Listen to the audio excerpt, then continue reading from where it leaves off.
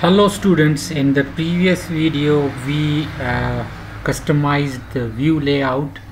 As you can see that now the view layout is quite good.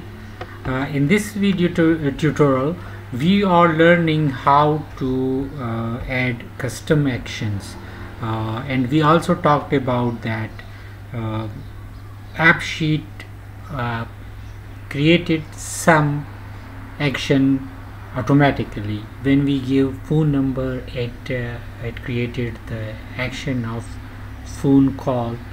When we add phone number, it also created a default an automatic action like send SMS.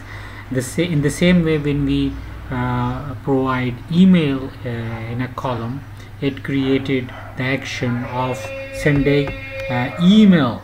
So in this behavior section, all the actions reside, all the action we have in both the views. In the manager view, in the manager interface, we have these actions. You can say call phone, because the manager table creates phone, contains the phone column, it contains the SMS column, it contains, that's why it's from the phone column it creates the send SMS column. It is also an email column, so it created the email action, because as we click on this it will straight away generate an email from here. So if we phone call from here, if we are on the mobile, it will dial the number in the number row. Then it will pick the number of Shahid in from that record, so and will call him. So but one thing, as we discussed in the previous video, that we can add a customized we can create a customized action, as we require here that we need an action. By clicking that action, we need that this column value in progress changes to complete. So we need an action that changes this value. So and where we want this, in the tasks layout. So let's create a new action, very easy. Here, create new action. What is the action name? Change the status of task. Change status of task. Let's say it's the name of the change status. Let's say change task status. Task status. And where we need this table, in the tasks table, in the task column, and what we want to do with it, we can create a different action like copy or edit the row, like export a CSV file, go to another Appsheet view. A lot of action we can create, but for this action we need set the values of some column in this row. Here we need this option, that we do this.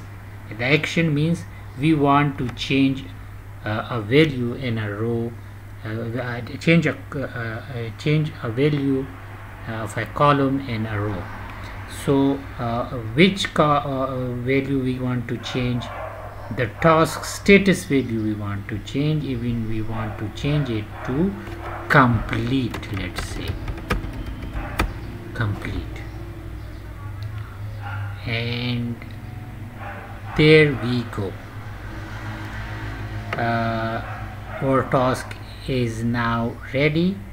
Let me save it and let me add it to the task interface. In the task interface we don't have let's say here, open the file. We want to change it to the change status. Let me zoom it. Here we want here we want this section to be changed to the change status action. Here it is open file, we already have that action here, but here we need that change status. By clicking that, this in progress change to complete. And where it is in the task. Let me change zoom out. So here let customize the layout section, where in this section we need, if we when we will click here, you can say that action will be added.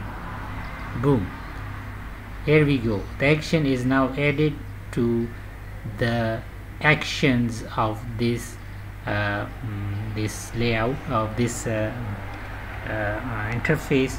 So change it to that. As you can see, let me zoom out again, you can see this, we have now that action.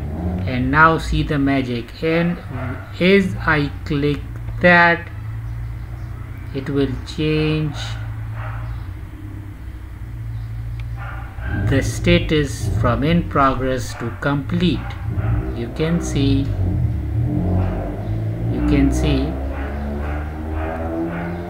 it is completed now. So in this way we can create